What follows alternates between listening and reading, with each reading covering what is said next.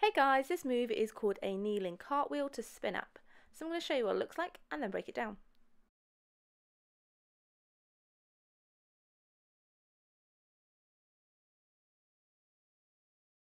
Okay, so when you're ready, begin by kneeling down side onto your pole. Come up onto your knees and place your inside hand down in front of the pole with your thumb facing down. Reach your outside arm up over your head and place your hand in a twisted position. Your wrist should be in front of the pole and your thumb should face up. Make sure your head and chest is in front of the pole so your back goes towards the pole. Pull down with your top hand and push down with your bottom hand. Push your feet into the ground so your knees start to lift off the floor. Open your knees wide, leading with your outer knee, driving it backwards. You'll create a diamond shape with your legs. Start to bring your knees down together to the other side of the pole.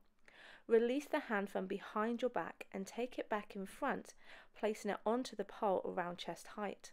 Keep your inside hand nice and high, pull the shoulder away from the ear.